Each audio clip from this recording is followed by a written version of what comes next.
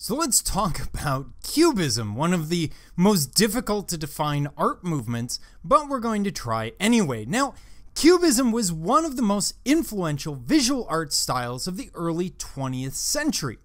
It's going to be created by Pablo Picasso and Georges Braque in Paris between about 1907 and 1914.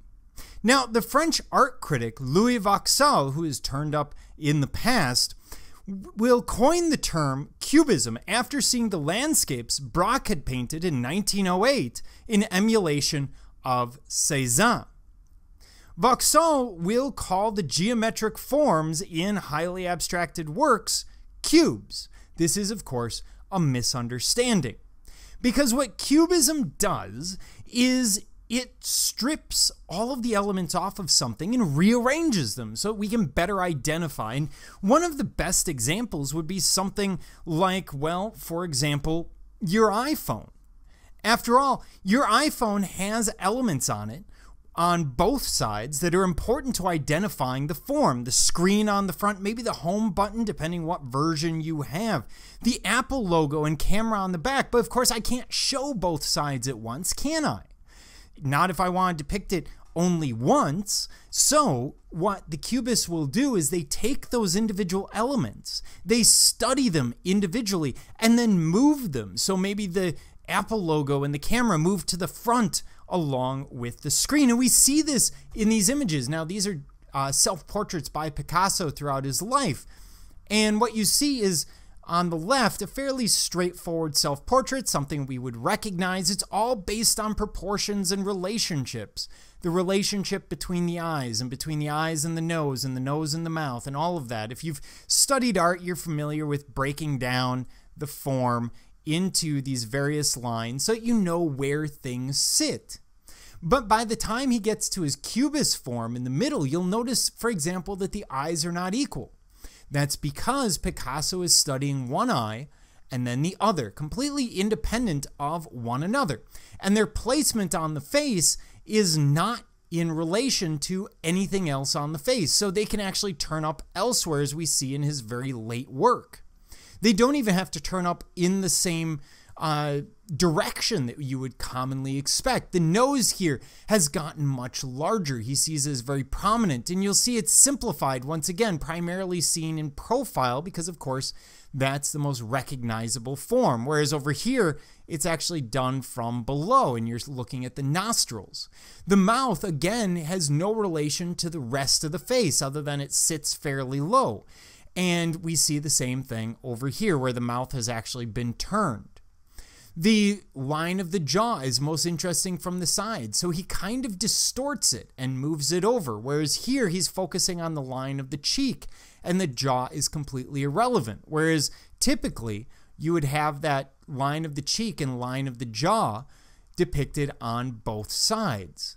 So what they're doing is they're taking these individual characteristics, the characteristics that are most identifiable to whatever the form is, and they're moving them around as necessary to give us a better impression of what we're looking at. This is an experiment. How do people look at things? How do people characterize and identify things? Now, other influences on early Cubism have been linked to primitivism and non-Western sources. What is primitivism? Well, it's the search for simpler, more basic ways, a simpler, more basic way of life away from Western urban sophistication and social restrictions. So they're looking at primitive forms to replace the things that they already know. Now, what we're going to see is a stylization and distortion in Picasso's groundbreaking works, such as La Moselle d'Avillon, which we're going to look at later, painted in 1907. And these forms will come primarily from African art in the form of African masks.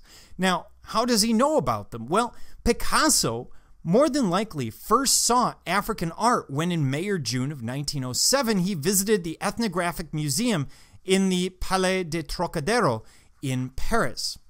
Now, the thing that you need to understand is when he walked into that museum, he would have seen masks, well, very similar to the way you're seeing them here. No labels, no understanding of what they are. After all, the French are just sort of picking them up. They're going, haha, I seem to have found a mask. I think it has meaning. I take it back.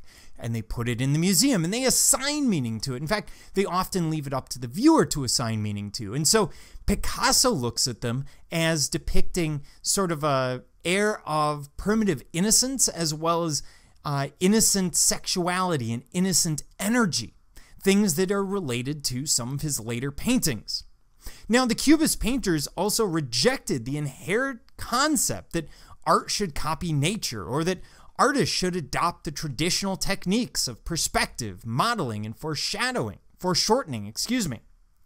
Instead, they wanted to emphasize the two-dimensionality of the canvas. So they reduced and fractured objects into geometric forms and then realigned them within a shallow relief-like space. Here you're seeing a study, for example, of a violin.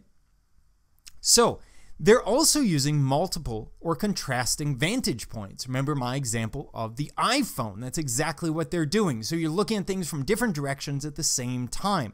By the way, in doing so, they actually capture time because you can't look at something from different directions at the same time. For example, your cell phone, it takes time, quite literally takes time, to turn it around so that you can see what's on the back.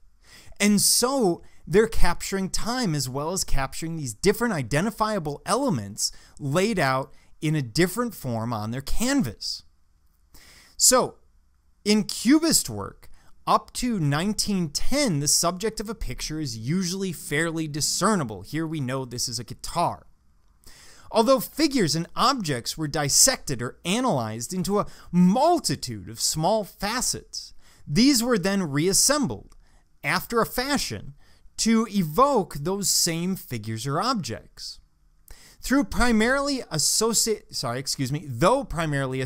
with painting, Cubism also exerted a profound influence on the 20th century in sculpture and architecture. We'll see Cubist design turning up in Futurism and other forms.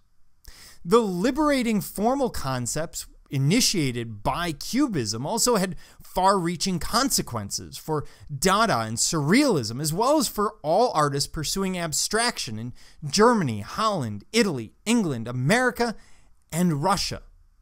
So this is going to be an incredibly important movement, an incredibly important set of ideas, which is why I've spent so much time trying to explain what Cubism is.